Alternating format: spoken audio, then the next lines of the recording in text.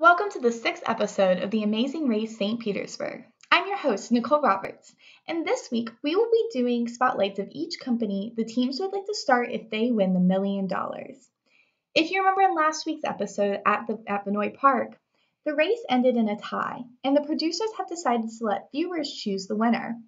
More details will be given in the reunion episode on how viewers can choose the winner.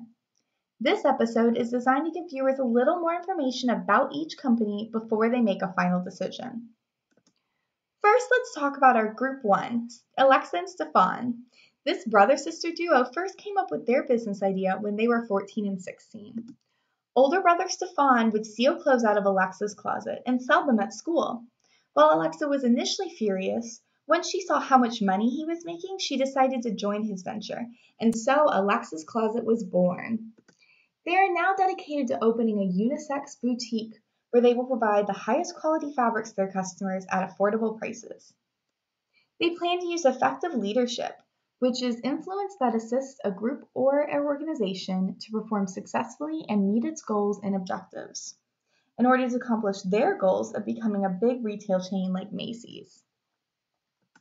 Next, we'll talk about Group 2, David and Riley, and their future company, Big Tony's Pizza. These childhood friends have a passion for pizza, and they are dedicated to selling the biggest slice of pizza and providing the best customer service in St. Pete.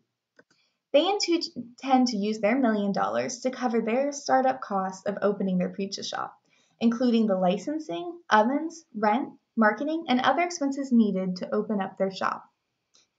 They plan to use transformational leadership, which is leadership that motivates followers to ignore self-interest and work for the larger good of the organization to achieve significant accomplishments, in order to accomplish their goals of having the best customer service and biggest slice of pizza in St. Pete.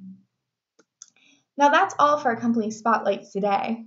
Which team do you think should win? Would you rather shop at Alexa's Closet or grab a slice of pizza at Big Tony's Pizza?